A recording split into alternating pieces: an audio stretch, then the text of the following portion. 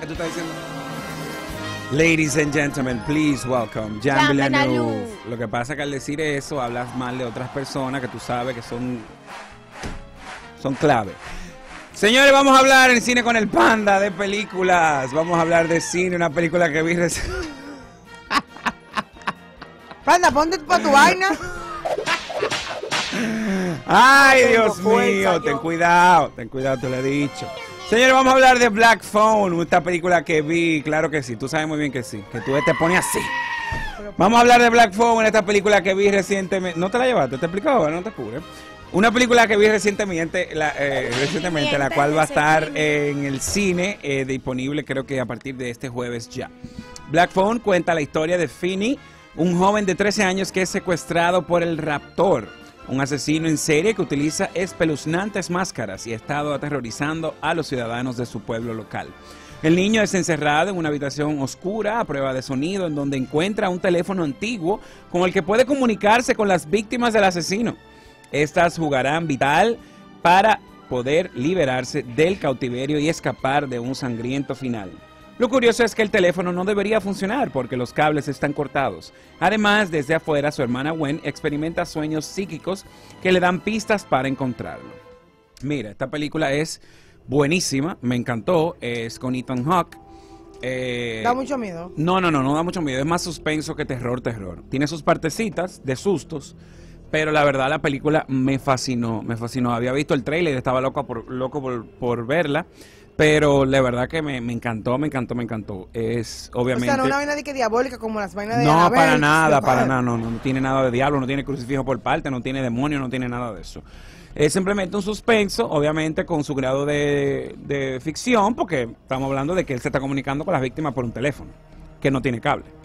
Entonces las víctimas le hablan a través del teléfono, ¿entiendes? Ay, cónchale, pero yo lo vi, que lo encierran, que hay un teléfono y no sé qué, y son como unas almas. Que son las víctimas de él. Yo vi el tráiler. Chulísima esa película. Ah, pues mira, Black Phone va a estar disponible en cines. Vale la pena verla en el cine, en verdad. Yo la vi en mi casa, pero vale la pena verla en el cine. Es buenísima. Ethan Hawke lo hace espectacular. Y el niño, las actuaciones de los niños están mortales. Y yo vi el trailer y yo me quedé como, ay Dios, esa peli, como que me da ganas de verla, pero que yo sé que no sé si ustedes han visto algo últimamente. Vi ahora que pusieron, ayer me topé con la sorpresa de que pusieron una serie en HBO Max que es de María Marta. Los que recuerdan ese documental, Carmel se llama, sobre una comunicadora argentina que fue asesinada en su casa del country. Y culparon a su familia, qué sé yo cuánto, o sea, es muy perturbante todo. Ella supuestamente apareció en la tina, en la bañera, boca abajo, llena de sangre, qué sé yo cuánto, después la pararon, qué sé yo qué, un desastre, muchachos. Tenemos una llamada, vamos a ver, hola. Buenas tardes, chicos, el Marciano por aquí. Cuente, Marciano, cuente. Oye, vi la película que estás mencionando ahora, Black Phone, a mí me encantó y la vi justamente por una publicación que vi tuya. Yo sigo tus recomendaciones. ¿Qué no les recomiendo? Ajá. Ay, señores, yo perdí mi tiempo viendo una serie que yo estaba esperando en Netflix, que era Resident Evil. Ay, Dios mío, qué mala. Y que malísima, estaba leyendo las críticas. ¿Cómo se llama? Lenta. Como dice Jalao, lenta y mala, Dios mío. Eso está en Netflix, ¿verdad? Sí, está en Netflix, pero miren, es una pérdida de tiempo. Yo estaba esperándola y quedé totalmente decepcionado, muy lenta. Gracias por tu llamada, Marciano. Gracias por tu recomendación. 809-338-1033. ¿Nos puedes recomendar algo que has visto o no recomendar algo que no quieres que veas porque no te gustó? Algo que ustedes hayan visto en estos días. Mira, te voy a decir la verdad. Yo nunca había visto... Yo nunca había visto la serie esta de Stranger Things. Yo no he visto ninguna. Van por la cuarta temporada. Sí. Mi esposo ha visto toda la temporada, se puso a ver la cuarta temporada, yo me tiré la cuarta temporada, ahora tengo yo que esperar a las 5 porque ya yo vi todo. ¿Y te gustó? Me gustó. Ah, pero mira, para que tú veas lo que hace el amor, tenemos una llamada. Hello. Señores, yo estoy como Víctor, he llamado 3 veces. ¿Cómo? Víctor, te quiero si estás escuchando. Ay, cuéntanos. Óyeme, no vean una película que se llama Belcebú en Netflix. Belcebú, yo cometí el error de ver ese disparate. ¿Y de qué trata? Es de terror mexicana. Belcebú es el nombre de Satanás en otro mira. Correcto. Es como el hijo de uno de los hijos de Satanás, se llama Belcebú, una vaina así, qué sé yo. Sí, en la pero mala, se refiere a Belcebú como malísima. Bueno, una vaina así. Bueno. Y la de María Marta, que está en HBO, que es en la serie del documental que se llama Carmel, que es un asesinato en Argentina. Sí. No vean ese disparate, mejor vean el documental que se llama Carmel, que está en Netflix. Lo de HBO no la vean, por favor, para nada. En verdad yo la empecé a ver ayer y estaba un poco cuestionable las actuaciones y como que la misma... No. Tú sabes, la misma como estilo como de la serie. El documental es muy bueno, es muy bueno. Gracias 70 por tu llamada. 809-338-1033 o el 809-200-0057. Si quieres compartir alguna película o serie que estás viendo, pues adelante. Una noticia que encontré, que la voy a compartir en este segmento. Concursantes de Love is Blind fueron obligados a grabar borrachos, hambrientos y privados de sueño, indica una demanda. ¿Cuál es esa Love? Love is Blind. Ese reality show que Graciela hablaba de que no se ven hasta el último momento, qué sé yo cuánto. El reality de televisión comenzó para Jeremy Hartwell, director de una compañía hipotecaria en Chicago, con un mensaje directo en una aplicación de citas. Alguien hizo una coincidencia conmigo y rápidamente me envió un mensaje diciendo: tengo novio, pero creo que sería genial para el programa para el que estoy haciendo casting. ¿Te interesa? Si bien no pude decir con certeza que la gente de reparto estaba allí buscando posibles concursantes, afirma que la mayoría del elenco de la temporada 2 de Love is Blind de Netflix, el programa en el que participó, en realidad no se postuló por voluntad propia. Fueron contactados de una forma u otra en las redes sociales, dice que le dijeron sus compañeros de reparto. Love is Blind fue nominado a un premio Emmy esta semana por su destacado programa de telerrealidad. Estructurado, presenta 15 hombres y 15 mujeres que se ubican en habitaciones de aislamiento individuales o cápsulas, donde se emparejan con un concursante en una habitación separada. Luego tienen conversaciones para ver si pueden generar una conexión con alguien y eventualmente comprometerse sin verlos realmente. Oye, bien. Hartwell dice que accedió a aparecer en el programa después de revisar la cuenta de Instagram de la gente de su trabajo. Entonces, oye bien, la experiencia de Hartwell en la segunda temporada de Love is Blind comenzó en abril de 2021, cuando los productores le reservaron un vuelo temprano en la mañana de Chicago a Los Ángeles. Nos decían constantemente que no habláramos entre nosotros, que no habláramos de cosas mientras esperábamos a que la gente terminara de recoger sus maletas y se subiera al transporte para ser llevado a la orientación. Se les recordó a los concursantes que no se comunicaran entre sí, dice Hartwell, ni siquiera cordialmente. Después de un discurso introductorio de los productores, Hartwell dice que se registraron las pertenencias de los concursantes y se confiscaron sus teléfonos celulares, billeteras e identificaciones. Eso lo hacen en los reality para que no tengan contacto con el mundo exterior. Eso lo hacen en RuPaul también.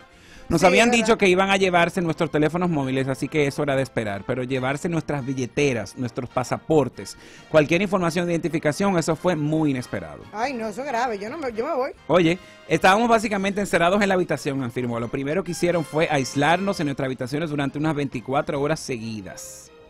La mayor parte de la actividad estuvo marcada por los largos periodos de espera. Eso es así en las grabaciones.